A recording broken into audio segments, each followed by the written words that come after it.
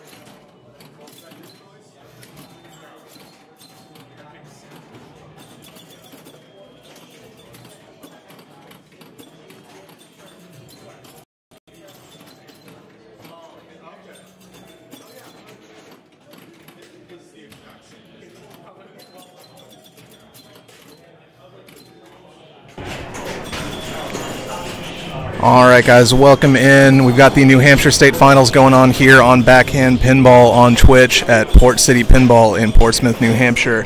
My name is Will Parks. I did not play well enough this year to qualify, so I am just hanging out and watching these games. You guys have kind of a head start on me. I just sat down. So let's see here. Yeah, we've got Jill Town up against Cody Gamache. So, yeah, obviously we've got Atlantis picked here. And Jill on ball 3, 22,590. All right, just catching up. So Jill is playing first. Cody's going to be up next. We've got a real battle of New Hampshire's, some of New Hampshire's best. I mean, all day today, but these two in particular play so much in New Hampshire and are really representing the state really well. Playing super hot coming into the finals right now. If you guys haven't played Atlantis, your main goal is hitting down pairs of blue and white drop targets on the left at the same time. That's worth 5,000. Hitting your lights is also good, advances you a little bit, but getting those pairs for 5,000 is what you really want to do.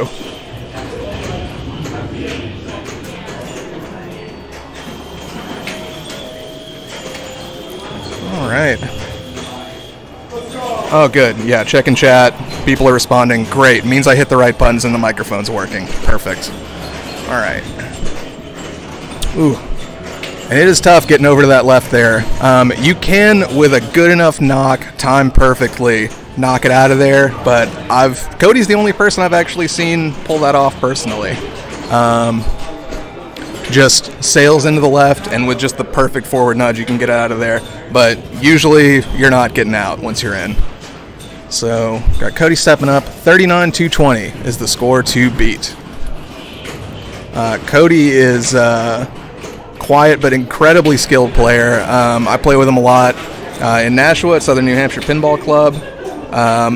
And I know I've beaten him once or twice, but man, it does not happen often. He's got to be playing real bad for that to happen. So, yeah, both these players extremely scary to be up against.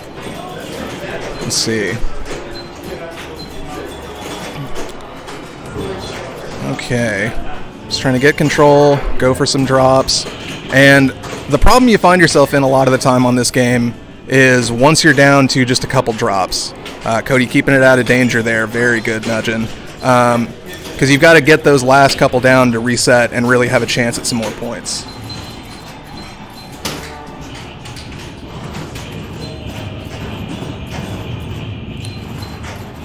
Yeah, appreciate you guys coming out and chat here. Yeah, Cody's a lot of fun to play against. Very, very friendly, too. Both of these players are really fun to be in a group with. You know, happy to give tips and all that kind of stuff. Cody loves kind of getting into the rules of a game. You know, he'll just dig in and stay on one game for a few hours at the club and then walk away with 2 or 3 of the high scores.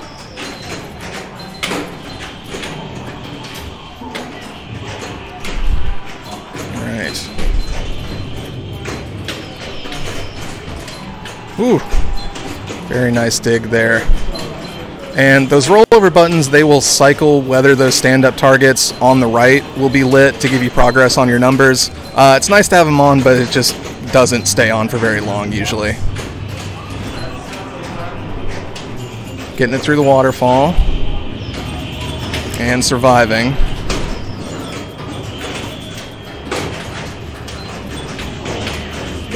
So go. Yeah, we're through 2 balls. Cody's in pretty good shape here, but still has a little ways to go for sure. About 13K to go.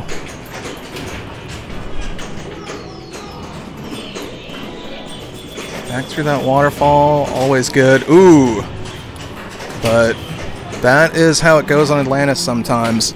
Can feel like it's within reach, and then suddenly you get a house ball. I mean, really any EM, obviously, that can happen to you.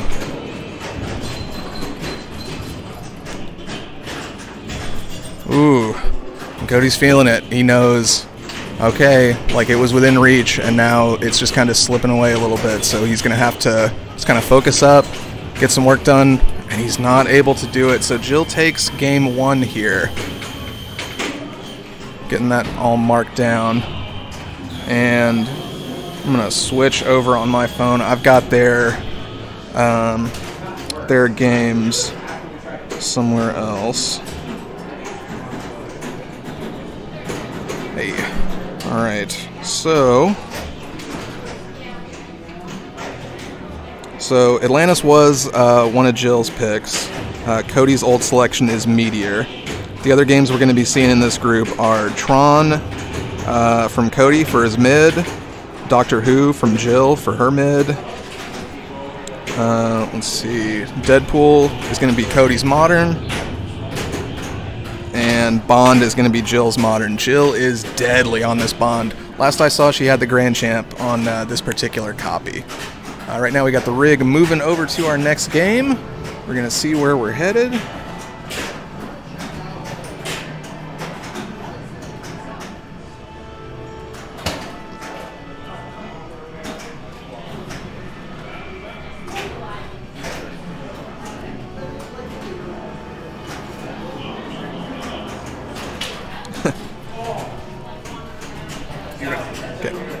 I'll give you a thumbs up. I'll try to yell to you. Cool. All right. So Cody stepping up first on Deadpool. Yeah, I know Cody was really going back and forth on his modern game pick when I talked to him this morning. He was leaning Deadpool but wasn't sure, and glad he kind of went with his gut here. We've got a little bit of glare there. We apologize for the placement. So we've got the kind of mystery right orbit on stream. But it is a nice setup for those players for the most part. I believe last time I played this Deadpool, I didn't really have any problems with glare. And I believe Cody's going to be getting his 30 seconds of practice right now that he's allowed. Yeah, he's just checking tilts and yeah.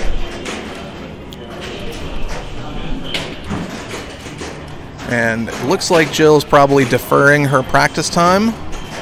So Cody's just going to restart and get our game going here.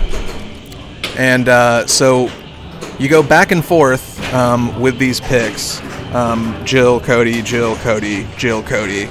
And then if we get to a 7th game, our higher seed, which I believe is Cody. Yeah, it is Cody. He's going to have, if we get to 7, he'd have pick of the last game, which can be any era. When it is your turn to pick, you get to pick any of your pre-picked games. So we know what games they're playing, we know which order they get to pick in, but not the exact order of the games. Alright, so Cody is going to be kind of getting going on Deadpool and trying to get some stuff going, but isn't able to on ball 1. Sometimes that is how it goes. He is pretty killer on this Deadpool, though. The last time we were here for Winter Slam in December, and he was lighting up the Snick target on here. I think he might have come away with Snick Champ, gotten, what did he get, 7 or 8 of them in a game, something like that. And right now, Jill's coming up, and let's see here.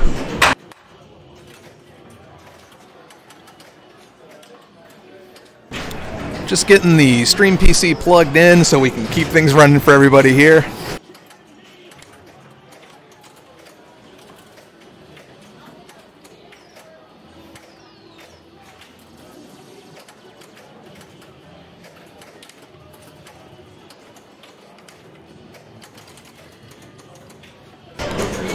Alright, rolling right along here. So Jill got her first ball locked for Ninja Multi-Ball.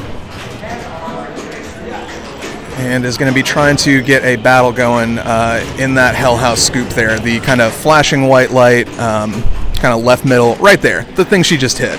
That's what she was going for.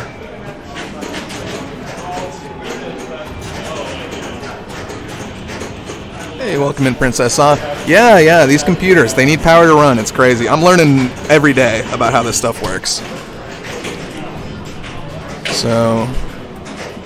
Alright, we've got Jill up against Sabretooth. So for Sabretooth, you want to be hitting the left and right orbit or that center spinner, getting progress on Sabretooth. And, that Snick target. So Snicked, for anybody who hasn't played a lot of Deadpool, it's a really cool little bank shot in this game where you kind of shoot it up the middle, it banks off a target, and then goes up that ramp that you kind of see at the very back of the playfield there. Super, super satisfying. Builds up your playfield multiplier that you see flashing at 2x in the middle there. And yeah, now we got the multi-ball stack, taking out Sabretooth with little Deadpool here. And yeah, Jill's putting in the work on ball 1. So going to be putting the pressure on Cody.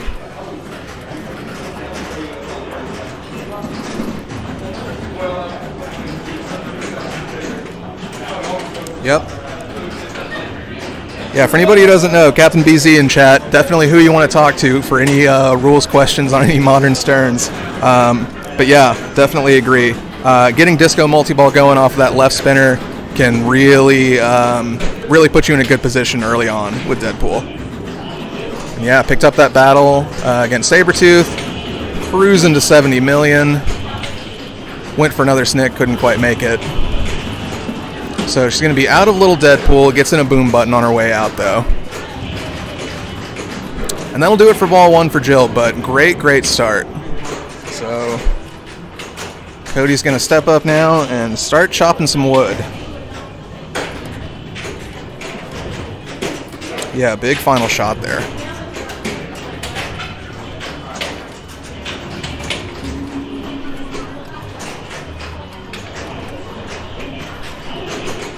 Ooh, ball save coming through there. It's just never a good feeling though when you're already playing from behind and feeling like the game is just against you like that early on. Can kind of get into your head. Cody's a strong player though. It can get into my head. Probably not Cody's. Digs out of that one.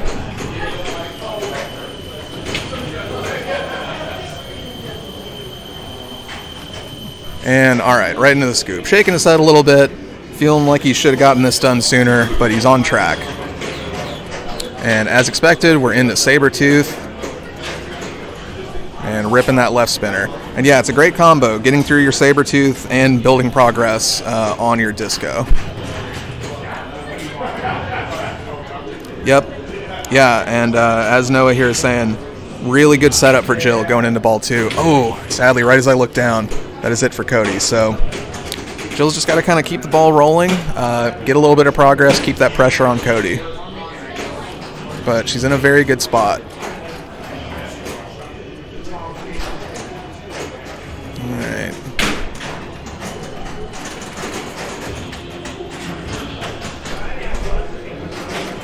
All right, so she's going to get into T-Rex here.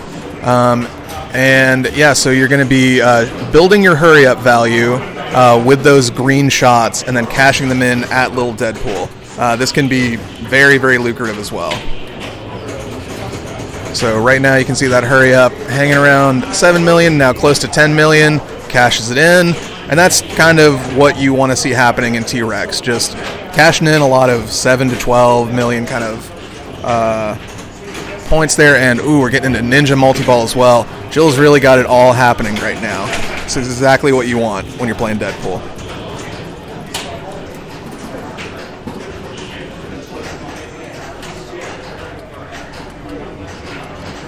Okay, interesting. So, yeah, always prioritizing the hurry-up shot. Exactly, yeah, and it is a great pair with Ninja, so.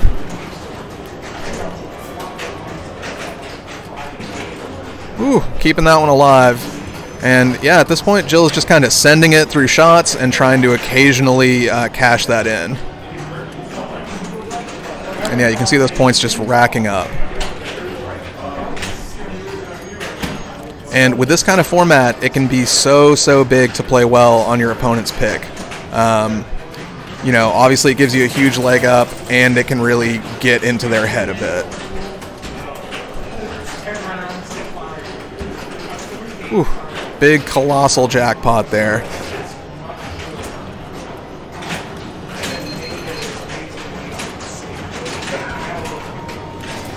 Getting those boom buttons in where she can.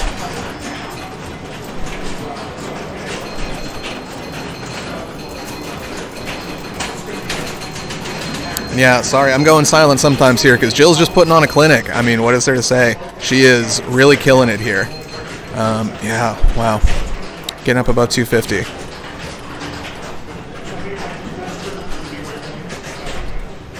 All right, and thank you, Mo, for the resub there. 67 months, imagine.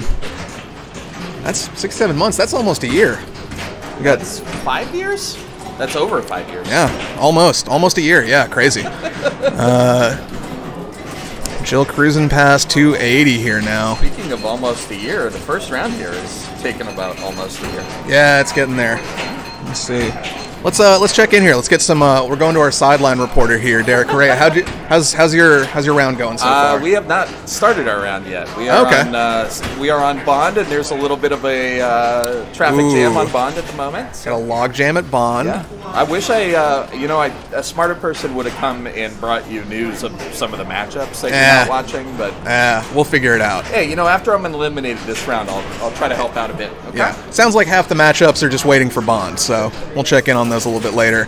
And Jill, of course, while we're talking, still just lighting up Deadpool. Gotten about 50 million since I looked. Let's see here. Taking on Juggernaut now.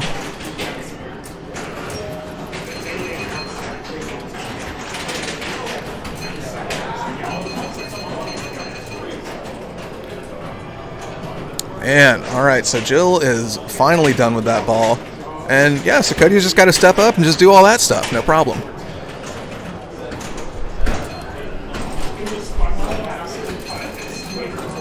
All right.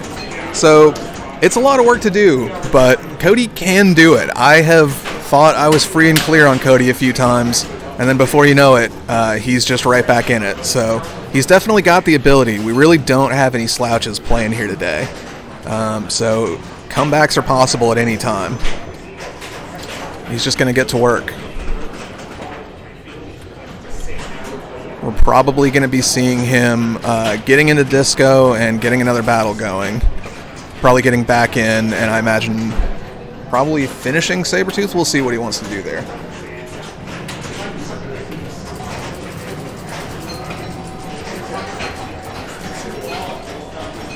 Oh, yeah. Thank you there. Took my eyes off chat. Yep, this is Will Parks. Just kind of hanging out, watching the games here with you guys.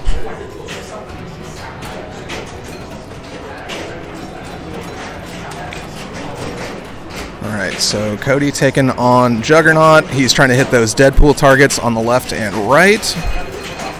And he's got little Deadpool going as well. Which is good, because shooting those targets can be pretty dangerous, and having the extra safety of another ball and some ball save really helps out with that.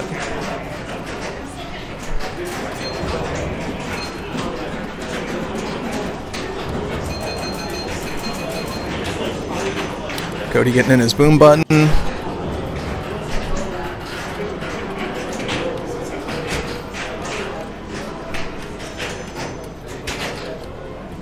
Alright, collecting and making progress, and still trying to work that spinner. Let's see here, and Juggernaut is almost finished as well.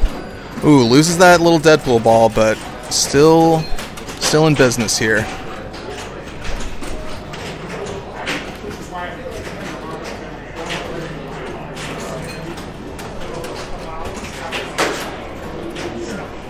Alright. And so just taking a look around the room here. Right now, our Intrepid Hero Mark is on Grand Prix right now. Not able to see how he's doing, though. And Cody, there we go, getting his final shot in. Doing what he needs to. Slow and steady. He knows exactly what to do here. And I've seen Cody really turn on the jets when the pressure's on before, so this could be one of those situations. Yep, getting through that left spinner.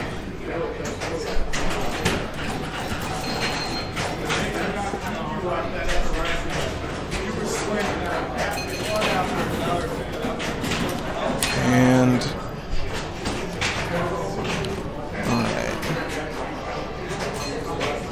apologize, folks. Still kind of getting a few things set up and settled in here.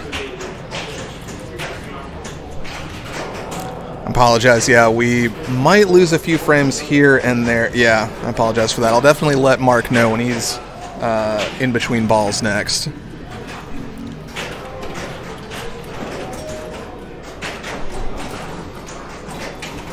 Really appreciate Mark kind of keeping things going here as well as he can while also playing in this tournament, as you can kind of see in the bracket matchup there.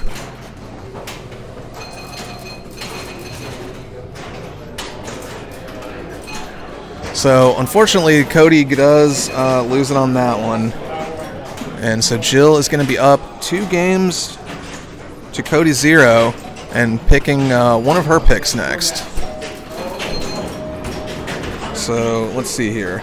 We're going to switch over to our bracket camera. I'm going to figure out what they're playing, and we'll try to get things set up on their next game as soon as possible. Be right back here on Backhand Pinball on Twitch, New Hampshire State Finals.